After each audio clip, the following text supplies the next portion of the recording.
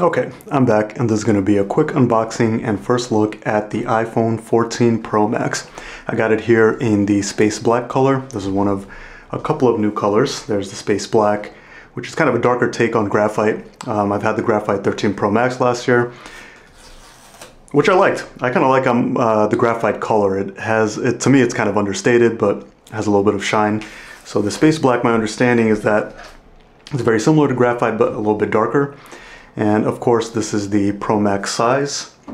I've had the 13 mini the last year. I've also had the regular 13 Pro and even the 13 Pro Max. I've kind of had it all the past year and tried all the different sizes. So this year, of course, Apple have consolidated the sizes. So now there's only a 6.1 inch size and the 6.7 inch size. So I find that whichever size I'm using, I kind of get used to.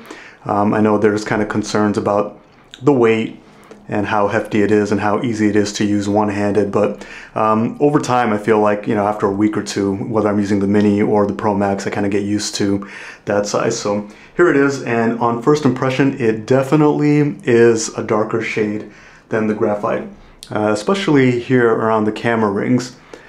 These rings around the lenses are kind of a dark metal, whereas with the graphite it was a shiny metal. The rail is also a darker, almost kind of black, but yeah, that's it. It's pretty nice. And I'll put it side by side with the 13 mini, which is the, I guess, kind of a true black or a glossy black. Actually, it's a midnight color, so it's kind of got a blue tint, but you can see how the shade compares there and even how the size compares. Obviously, it's a massive difference.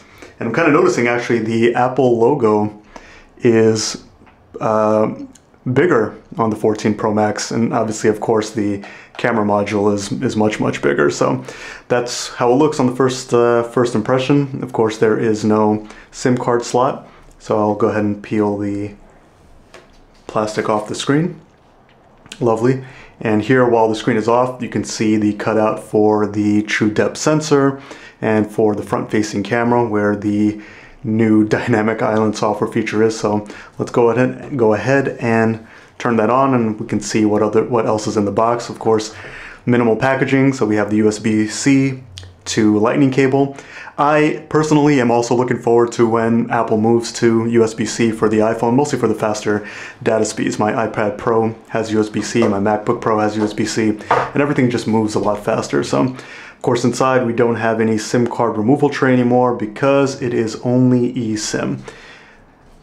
Sticker and some, I assume, some warranty information and things like that. Usual paperwork. Fairly simple box, fairly simple unboxing. It is, of course, now a white box for even the Pro lines. Last year and previous years, the Pros used to have a black box, so kind of sad to see that go, but not a huge deal. So here it is, the first look at the dynamic island. Pretty cool. So I'm gonna cut the video over here and set it up real quick, and I'll come back with my thoughts and my initial thoughts on what the phone is like. Before I finish completely setting up, I just wanted to quickly show my first little hiccup. When I did the direct-to-direct transfer for the iPhone, the number for the eSIM didn't transfer over. It said transfer failed. So now that I'm on the setup, I had to put in my phone number and the last four of my social to get a verification code from T-Mobile, which of course I received on this phone, which is doing the transfer, so I can't actually receive the text message code on the phone. I know the message has come in, I felt the phone vibrate, but I can't interrupt the transfer in order to see the code. So fortunately I have my iPad over here so I can enter in that code because I received it on the iPad. 6, that's it. Let's see if that does it, but it's just kind of goes to show that for most people, they might not come across this problem of transferring their eSIM over or activating a new eSIM from their physical SIM. I did happen to have eSIM set up on my Mini, but just to show that there are some hiccups in the transfer. Possibly T-Mobile has a lot of eSIM activations today for everyone else that has gotten their iPhone Pros and iPhone 14s. But yeah, not as seamless as, kind of popping out the SIM, putting it right into the phone. So that's kind of the first little hiccup about no longer having that SIM card slot. Okay, I'm back and all set up. So the eSIM thing turned out fine. After I got put in the code a few minutes later, the number did transfer over. So now I'm all set up on this phone.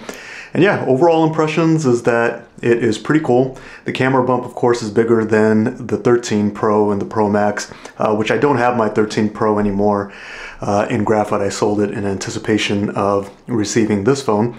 But I will say, yeah, the color is very similar, but it definitely is darker and a little more stealthy. Like I said, especially with the camera rings being more black, the back being a little bit more black, and especially the side rails. So I'll show what it looks like in the case. In the Umbra case. Pretty handsome look, but of course, because it's not that kind of silvery graphite color, you don't really see any of the rails coming out of the sides of the case. But yeah, overall first impressions are nice. I'm looking forward to seeing what it's like using it, seeing how fun it is to use the dynamic island. I did get a little taste of it while setting up because it shows it'll expand and give a little check mark whenever something has gotten a Face ID approval and things like that. So yeah, and of course the camera changes, which, you know, I've seen a couple of YouTube video comparisons between the 14 Pro and the 13 Pro, and the differences from what I've seen online are pretty minor. So we'll see if I notice any kind of difference in my day-to-day of using it. The 13 Pros, I think, represented kind of, to me, kind of like sort of like a peak iPhone, and that's what I said in my 13 Pro Max review, that it was peak iPhone because it was just such a solid phone. Greatly improved battery life, greatly improved cameras. The screen quality was improved compared to the 12 Pro line. The 12 Pros kind of had a yellowish cast to the screen, but the 13 Pro line improved on that. I like the colors. I like the size options, the fact that we had a mini at that point in time. So I'm looking forward to see how the 14 Pro Max compares, in my opinion. So I'll be testing those things over the next few weeks, and I'll probably come back with the long-term kind of thoughts. So this is it, 14 Pro Max in the new space black color in the Umbra case. And of course I dressed it up with a screen protector as well. And oh yeah, you also kind of, oh, by the way, there is a software update immediately upon setup. So I will do that in just a second. But here we get a preview of the always on display, which most likely I'm going to turn off because I do use an Apple Watch. So I like seeing the notifications on the watch, and even if it saves just a little bit of battery on the phone, I prefer to have the battery savings versus having the screen kind of dim and on. So as you can see, like, my wallpaper is still pretty visible, the widgets are visible. Pretty cool feature, but you know, I think I'm going to forego that. So that's it for my first unboxing and first impressions of the 14 Pro Max. Thanks for watching, and I'll see you guys in the next video.